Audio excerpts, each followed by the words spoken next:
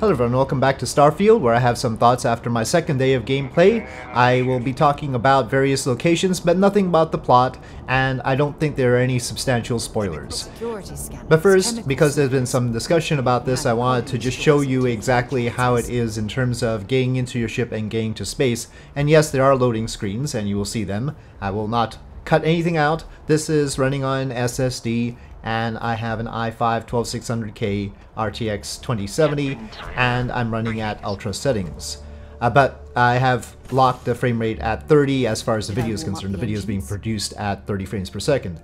So, yeah, you have two options. You can either board the ship or go straight to the cockpit initially, in which case you would start in your seat. You can, of course, fast travel to your ship, and here we can take off by pressing space, or you could exit the ship directly, in which case you're at the edge of the ramp, or you could leave your seat and get into the ship itself.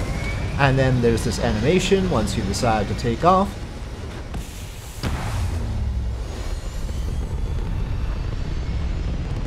And then, of course, a brief loading screen. Hell of a view from here. And it's not actually a great view because it's nighttime, but anyway, she doesn't know that. So yeah, that's getting into space. I'm not gonna say whether it's good or not, I'm just showing you what it is, just for clarity's sake. And then as far as getting to a different location, we have this map with different stages, and you can click on things, and if you have an unexplored route there, you'll have to do an interim jump. I decided to go to this Narion, and we're going to take a look at that location because I thought it was interesting. It's the most borderline spoilerish thing here because it's not in the natural flow of things. I went to it on a whim, but it ended up being an interesting location. I didn't explore it fully, and I didn't discover any of its secrets or anything like that. Grav jump complete. Basically, I didn't delve deeply, and I decided to leave the full exploration of the location for later, but the place is this one-of-a-kind salvage. It is just one jump from the main city, New Atlantis, which is really, really boring, by the way. New Atlantis is probably the most boring location I've found so far. New Atlantis feels like something from Star Trek, and it sort of reminds me of like Star Trek Headquarters or the Academy from Star Trek Online, something like that. But it doesn't feel like a city, and it's just very spaced out. And doesn't have that busy feel to it, and it doesn't feel like you have a lot to do there except for roam around and maybe listen to conversations and pick up some missions, which you can do. Just walking around, you will pick up some missions even without talking to people. You'll just overhear things that might be of interest. So yep, here this is getting out, and I decided to go straight out instead of going through the ship. And I discovered there's critters, and there's lasers that shoot the critters, or turrets that shoot the critters. And this was the location, but this was actually a fairly deep place, and I didn't go through it. I was just sort of looking. It was called one-of-a-kind salvage. I thought maybe I could just pick something up, but no, I think it's actually a place called one-of-a-kind salvage. That's like the establishment's name. And what I found here was a huge setup, stuff that I could steal, but I couldn't just take. Right, it says steal there, and a guy sleeping right there. The guy was not mad at me while walking in. You're selling, I'm not interested. So not hostile or anything, neither were the turrets, and I was free to walk around. And so I went back outside. I didn't go into that facility. I saw a helium-3 tank there. So I'm sort of inspired to try and make some of these ships in Kerbal using KSP Interstellar and trying to fuel them with helium-3. We'll see about that. But basically this was a mech disassembly facility. And I just looked around, but I'm sure there's something to do here or some significance, but I didn't delve deeply enough in order to figure that out yet. But I thought it was an interesting location. I'll just present it as is. And there are places you can find like this, just in the course of wandering. There's these engines, which I'm not too sure how they work. They've got like cooling channels on them, but they're plugged up at the end. Maybe those are just plugs to protect their interior or something. I don't know. But yeah. More mechs, and yeah, that's interesting. I'm sure it'll have something to do with them. Now, this is Aquila City, which is one of the main cities. This is the sort of Red Dead Redemption side of things, or if you like Firefly, this is sort of the Firefly side of things, if you remember that sci-fi series. And though actually overall I had more of a Star Wars feel to the location. It just sort of reminded me of Tatooine somehow. So, yep. Jumping around and basically doing lightweight parkour is now possible with a Bethesda game, suddenly. And yeah, you can climb things pretty easily, especially with the jetpack, of course.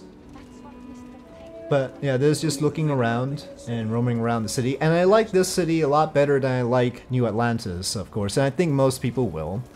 And it's just a much more visually appealing thing instead of the sort of clean look that New Atlantis has. And it feels a little bit busier. Your next stop wouldn't be the Charybdis system, And there I'm picking up another mission. I didn't talk to the guy, but he's just mentioning something. So those will happen.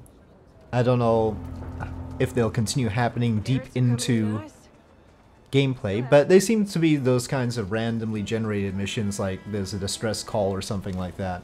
So maybe. So there's just more wandering. I saw that sort of radar or antenna at the top of that tower and I decided to check it out. Hop. And there's a jetpack. So that's a skill you need to get. You can't use the little pack, boost pack, unless you have at least the basic level of that skill. There's this sort of playground here.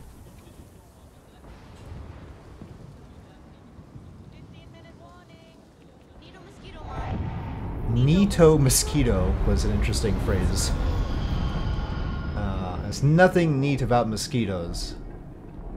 Alright, and so here we're at the top of the wall. And it's just a nice vista. I really like this. Hey, no funny stuff with that boost pack. Got enough light traffic as it is. And the boost pack sort of appears when you need it or when you're going to use it, and then disappears when you're not using it, much like the helmet and suit. So there, it suddenly appears. And then once I start running, after a little while, it unobtrusively disappears. So here I saw quite an interesting array of wildlife. I'm sure this was intentional. There's like special amounts of wildlife gathered outside of Aquila City, and they actually warn you about the wildlife quite frequently. And so you see some of them gathered there. And of course, I know better than to trust the wildlife in a Bethesda game, so we are not just sort of running up to them. I'm still fairly low level. There was a dinosaur. It doesn't seem... I don't know, something about the animation was not quite right about that one. But it was there, and I want to ride one. So suddenly we have Ark. I feel like Starfield is like an amalgamation of quite a lot of things. And there's suddenly a little bit of Ark thrown in there. Maybe, I don't know. It's inevitable that we're gonna ride a dinosaur, right?